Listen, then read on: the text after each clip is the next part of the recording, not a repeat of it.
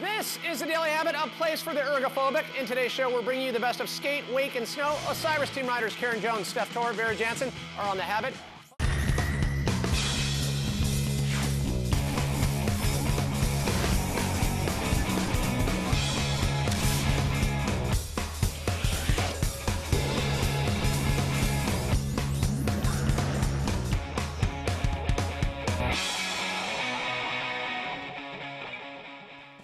Welcome, everyone. It is the Daily Habit. How you doing? Pat Parnell, and look who is in studio. Vera Janssen. Hi. Thank you for making the trek down from Whistler.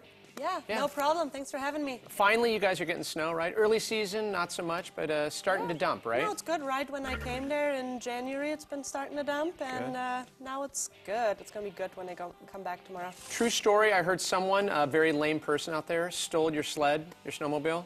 Yeah, what happened? It was pretty crazy. Just when I got situated in Whistler, early January, my truck and my sled and a place to live, I walked out my house and my driveway was empty and everything was gone, my whole setup.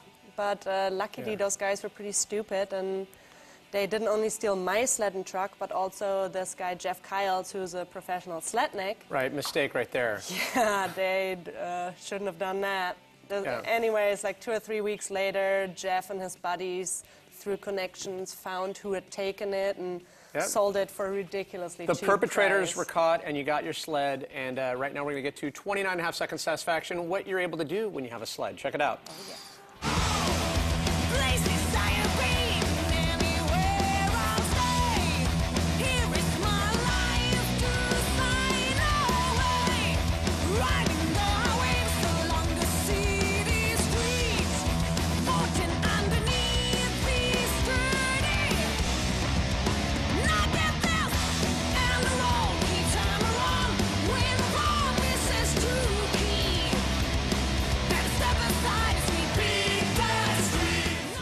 Yeah, a defiant 29.5 seconds of satisfaction. If you're watching closely, there's some classic footage in there, right? Yeah, there's some 2001 action in there. Because I know way back at that time, you were shooting with Brian Oliver, who's a producer for Fuel TV. Yeah, he made snowboard videos back then, and I was lucky enough to get part in his movies. It was super good season, thinking back of it, really fun and motivational until this day, because that's the season I really found out that filming is what I wanted to do. But I'm getting ahead of myself. I want to go back, like early days in Germany. How did you get your start? I mean, because you didn't grow up in a ski town at all, right? No, I'm from the flatlands, where like the typical tourist ski vacation is once a year, though, every year. And my dad got me on skis when I was 3. I saw my first snowboard when I was 7. I just always loved snow, playing in it, loved the mountains. So true, you'd work at a job and just save up just to, get that one, trip a year? Yeah, my dad would give me a season pass for Christmas, and then I would babysit until I had 120 Deutschmarks, which is enough money to take the train to the Alps for a weekend and back. And then I'd just stay with friends and like practice. You missed the simple days of Deutschmarks for sure.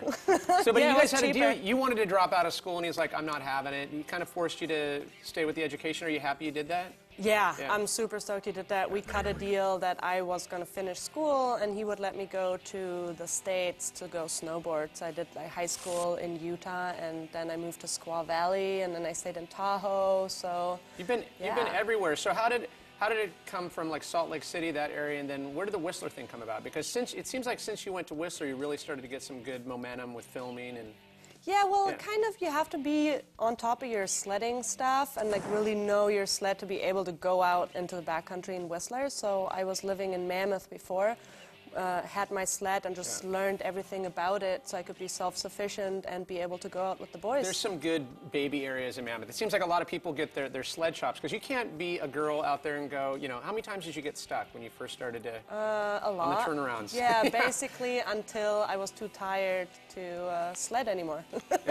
And then I'd load up and try again the next day. But it's perfect in Mammoth. You got like the big flats out there and you can just whip turns and Dreamland. I mean, in Whistler's even more so. Now, since you're going up there, you signed with Nitro. Congratulations. Thanks. I'm really stoked on that. And what about the Alterna Films only female rider that they're shooting with? True? Yeah, yeah. They used to have one other girl a couple years back, and since then it's only been a guys' production, and it's been a dream of mine to jump on their crew. Like, all the guys are so awesome. I love their movies. And it's kind of cool, too. I want to give you a little nod that you always kind of stick to the natural terrain, kind of Jake Blavelt style. You love those natural, like, terrain features, don't you? Yeah, the powder is the best, and just doing a run down a mountain, just having a mountain as your playground, that's the best thing. Good stuff. All right, well, sit tight. We'll bring you back later in the show. We got more coming up. You're watching The Daily Habit here on Fuel TV.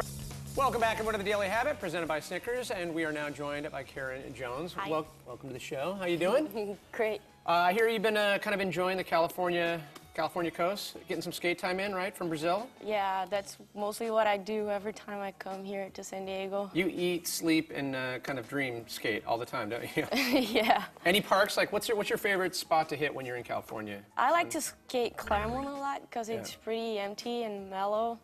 So I go there pretty much every day, but I like to go to Carmel Valley too. Yeah, because you love the parks, but you also, I mean, your favorite, without a doubt, it has to be vert still. You love the good vert ramps. I'm really focused now on skating vert, but I also like to skate. It's just that, like, as we don't have any really good vert ramps in Brazil, when I'm down there, I skate street and mini ramps and bowls, and when I'm here, I like to enjoy the awesome vert ramps. You make the best of what you have, which right now we're going to check you doing your deal. 29.5 seconds of satisfaction.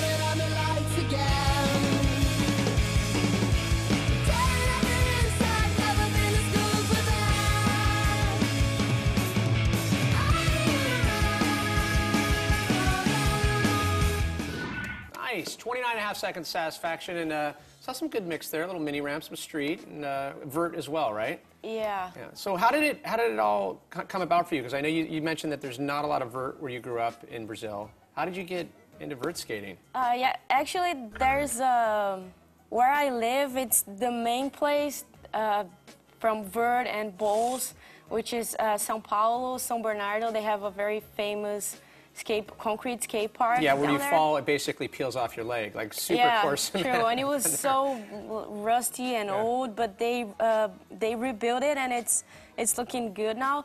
But then when I started skating, there was this small wood vert ramp, right? And I used to skate there a lot, and I still do because it's one of the only vert ramps in Brazil. But with the time, it got old and it's kind of small. Like when I started skating, it was the size. But now that you're used to huge ramps, because now you're used to coming to the X Games, which I want to point out. Were you guys, round of applause, taking gold this year?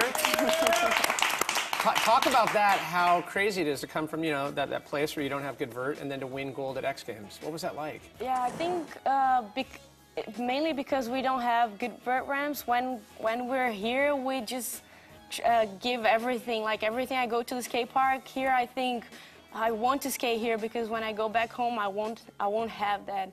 Yeah. So it really helps me develop a little bit more. Sure, and it's kind of a tight collection of events back to back. I mean, like the Jam at U.S. Open, you enjoyed that as well. Was it a best trick that you got? It was a best trick, and the ramp was really tiny and old, and all the girls were like, I don't believe I have to skating here, and I was like, dude, this is just like the vert ramp I have back in Brazil.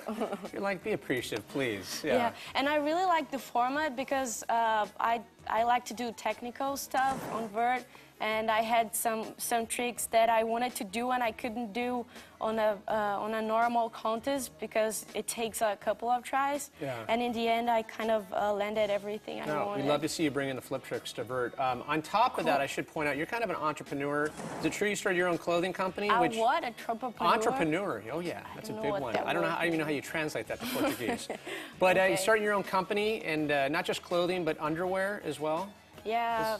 It started like when I started skating, my underwear was always showing up, and I didn't like the way it looked because it was like kids' underwear. Oh, I didn't yeah, like like it. underoos. Yeah, like with Spider-Man and stuff, probably. It's No. not good.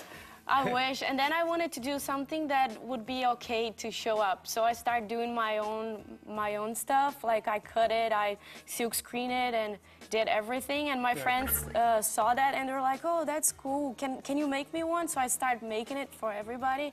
But after a while, I had to stop because I got really busy skating and doing the other stuff, college. And It's tough to balance, I know. But Yeah. it's cool to see you doing both. Sit tight. We'll bring you back later in the show.